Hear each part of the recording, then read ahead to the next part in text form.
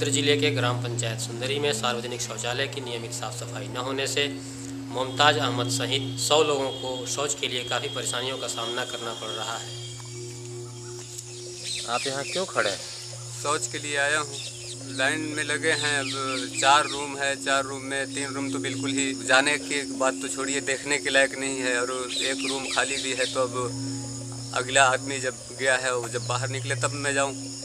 कितनी देर से खड़े हैं लगभग आप यहाँ? अब 15-20 मिनट, आधे घंटा तो करीब हो ही गया है।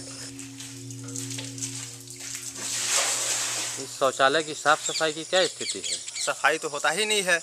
कितने दिनों में साफ सफाई होती है? महीना 1.5 महीना में एक आध मतलब हो गया तो हो गया, नहीं तो अभी कोई गारंटी नहीं है। 3 रूम तो गंदा पड़ा हुआ है। पहले 10 दिन पहले 1 रूम चालू था, 3 बंद था, फिर आजकल दूसरा वाला चालू हुआ है और वो बंद हो गया।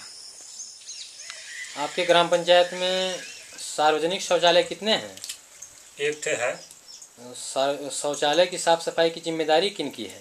सफाई कर्मी के हैं। यहाँ कितने सफाई कर्मी हैं? 1 जन है। तो डेली आती हैं? डेली ऐसे आते हैं, हफ्ता रोज 15 रोज में।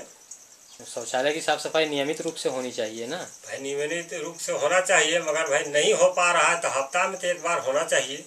आप कोई प्रयास करेंगे इसके लिए?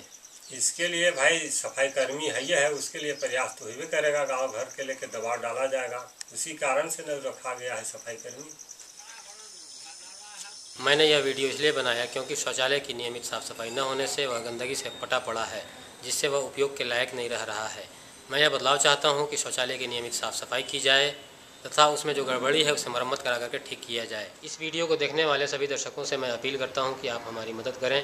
सोनभद्र जिले के बभनी ब्लॉक के ब्लॉक डेवलपमेंट ऑफिसर के मोबाइल नंबर 9454 46 51 41 पर फ़ोन करके दबाव बनाएं ताकि समस्या का समाधान हो सके। मैं मोहम्मद जावेद, सुंदरी दुद्धी, जिला सोनभद्र, उत्तर प्रदेश से इंडिया अनहर्ड के लिए।